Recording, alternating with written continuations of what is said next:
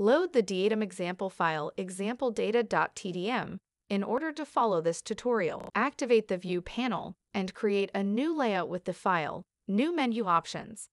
Choose the regular worksheet partitions group bar and then the option for areas. In the data portal, expand the channel group example and then select the channel time first and then the channel speed and RPM. Drag and drop the 3 selected channels into the view sheet upper left area and then choose the 2D axis system from the pop-up menu that appears. Repeat this for the remaining 3 view sheet areas. Use the 2D axis system Y-axis toolbar to configure the Y-axis for each of the 4 view sheet areas as N systems linear.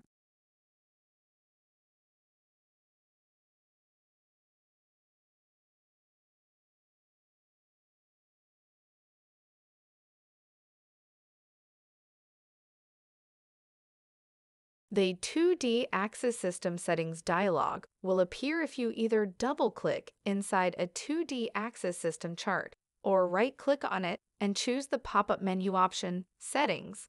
The upper section of the dialog labeled Curve List will list any curves assigned to the 2D axis system. You may use the toolbar within the curve list frame to edit, add, and delete curves. Within a specific curve list item, the column number identifies the curve, and the checkbox enables or disables the display of the curve. The column type allows you to select between a curve type of line, spikes, and stair curve. The column color allows you to change the color assigned to the curve. Clicking on the Properties button for a curve loads the Curve Properties dialog. Click on the Markers tab to activate it, and then change the marker style from none to square. Click the OK button to close the Curve Properties, and then again to close the 2D axis system dialog. The curve for the channel speed appears as a thick red line. This is because the channel has many data values, causing the overlapping marker to appear as a line. Go back to the Curve Properties dialog. Activate the Markers tab. Change the marker to appear every 100 points. Click on the Labels tab to activate it. Drag and drop the Speed channel from the data portal to the Labels tab channel control labeled from Channel. Set the alignment to Automatic. Set the repeat text to every endpoints, and then set the N option to 100. Click the OK button to close the Curve Properties, and then again to close the 2D axis system dialog. Load the 2D axis system settings dialog for the 2D axis system in the view sheet upper left area, and change the color for curve number 2 to blue. Use the Band Zoom toolbar for the 2D axis system in the view sheet upper right area to zoom into the X-axis range from 5 to 10 seconds.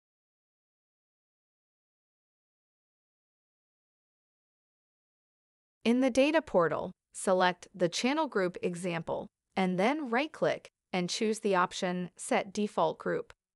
Activate the Analysis panel and select the menu options Channel Functions, Find Peaks. Configure the Find Peaks dialog to find peaks for the channel RPM. Set the search criteria to look for the maximum values. Set the Specify Peaks to look for the maximum values by order of X values. Set the search parameters to a maximum number of peaks of 5. Make sure the checkbox Store Result in Original Channel is not checked. Click the Calculate button. Click the Close button to close the dialog. 2 new channels were created in the channel group example named Peak X and Peak Y. Activate the View panel. Load the 2D axis system settings dialog for the 2D axis system in the view sheet upper left area. Drag and drop the Peak Y channel from the data portal to the 2D axis system dialog. Curve number 1, Y channel. Drag and drop the Peak X channel from the data portal to the 2D axis system dialog. Curve number 1, X channel. Change the color for curve number 1 to no color.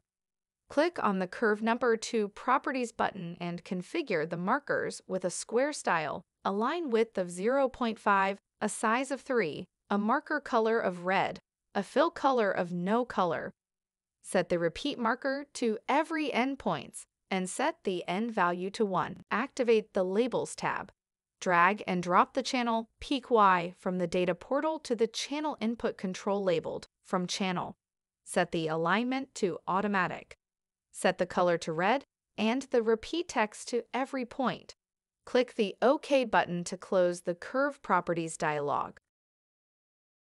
Change the 2D Axis System toolbar Y-axis option from N Systems Linear to Y-axis Linear. The peak values for the RPM channel are now shown and identified with a marker for the first 30 seconds of the channel.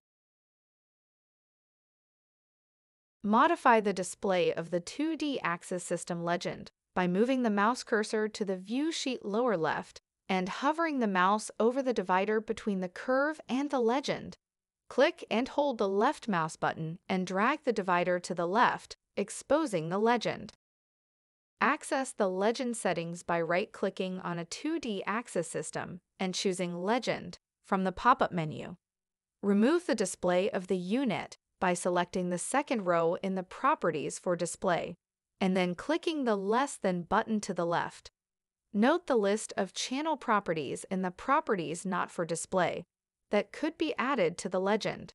Click the OK button to close the dialog.